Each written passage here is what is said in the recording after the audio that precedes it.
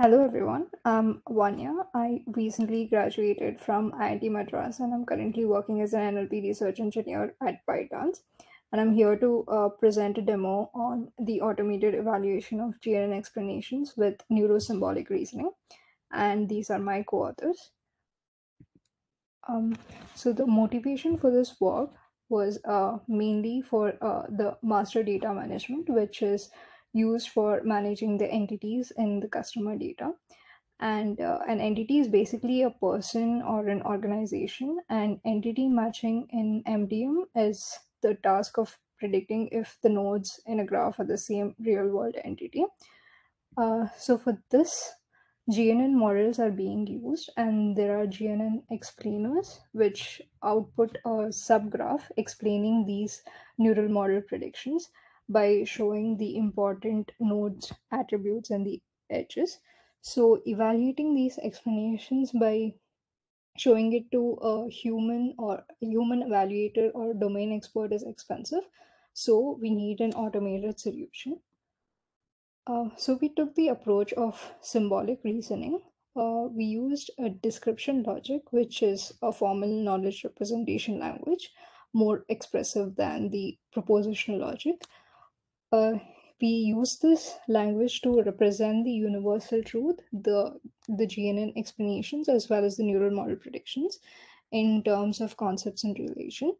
The reasoner of this description logic is given the explanation and prediction as the input, and it uses rules like modus ponens to evaluate whether the prediction is correct given a set of universal axioms.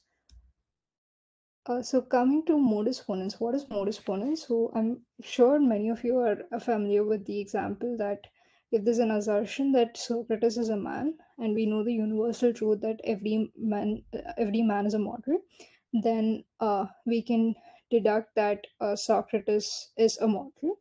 So we propose using these kinds of deduction to evaluate if the explanations from the GNN model explainers are accurate or not correct.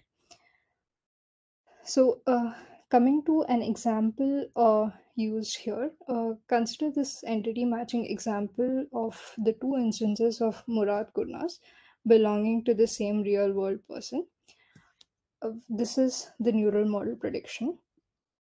And consider the GNN model explainer, which gives us the important features and the edges required to predict that the two instances are the same.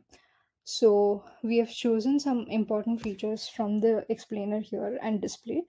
And our goal here is to evaluate whether the explanation with respect to the universal axiom which we have, whether this explanation is correct or not. So the GNN explainer basically gives the important nodes and attributes with a score attached to them, and we are trying to automatically evaluate explanations such as this.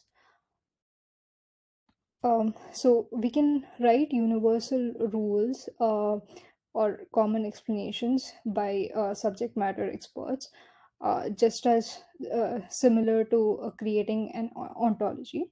So, for example, there could be a universal rule that if last name, home address, telephone number, and zip code are the same, then the two entities might belong to the same real world person. Using rules like this by subject matter experts would be less expensive than trying to evaluate all the explanation by an end user.